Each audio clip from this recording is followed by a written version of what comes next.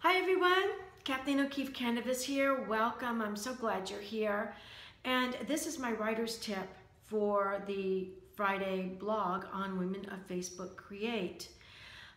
If you've been following my writer's tips, then you know that previously I talked about collaborating with a guest writer or a guest blogger.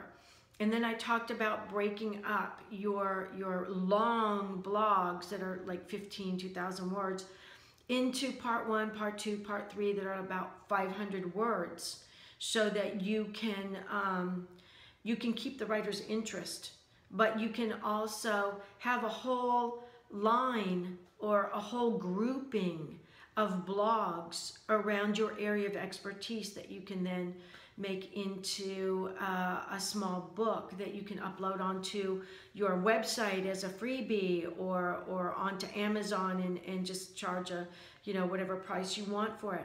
Well, in this writer's tip, I'm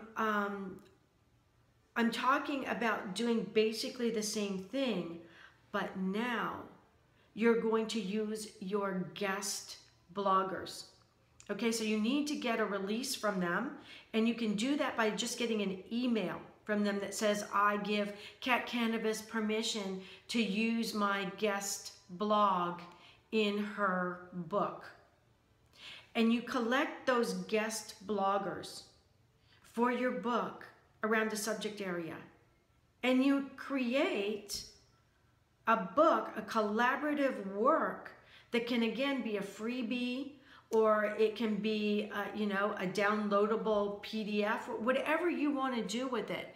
But now you have created collaborative work under publishing, and you're using your blogs. Okay, you're not just uploading them onto your website and then forgetting about them. You're putting them to good use. So that's my writer's tip for today. Try it. It doesn't have to be elaborate. You just have to be able to get it out there.